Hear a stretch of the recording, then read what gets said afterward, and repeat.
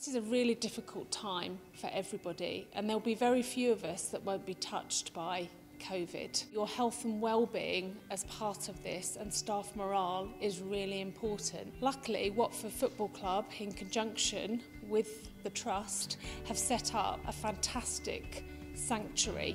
So the sanctuary will offer quiet rooms, also rooms for people to use as accommodation when they're on call. It's light, it's open, it's airy, and there's something really relaxing about being able to look over the pitch. There will also be opportunities to meet with the spiritual and pastoral care team and make appointments to see a psychologist. And obviously this is all in confidence as well, but these facilities are here for you to use.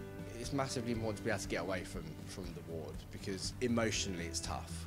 Really tough, and if you can't have a step back, then that becomes incredibly difficult to deal with. I didn't realise how close it was. You're close enough, but you're far away enough to be able to let go for an hour.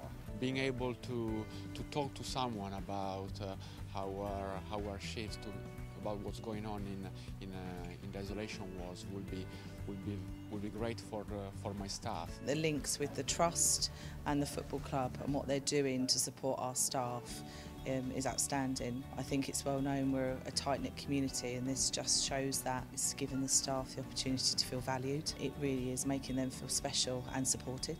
The staff will be so grateful to have somewhere to come after being in such a pressured area at work for 12 hours a day, to just have a fantastic view of the pitch, to be able to come and chat and have time with their colleagues out of that awful uniform that they have to wear, to just chill out and take some time down. I know it's really difficult to get away from the clinical areas, but it is really important, whether this is partway through your shift, whether it's at the end of your shift and you come over and you just have a sit down and a rest and a relax prior to going home. But please do make use of these facilities and take your breaks. This will really support your health and well-being. And remember, it's okay to not be okay.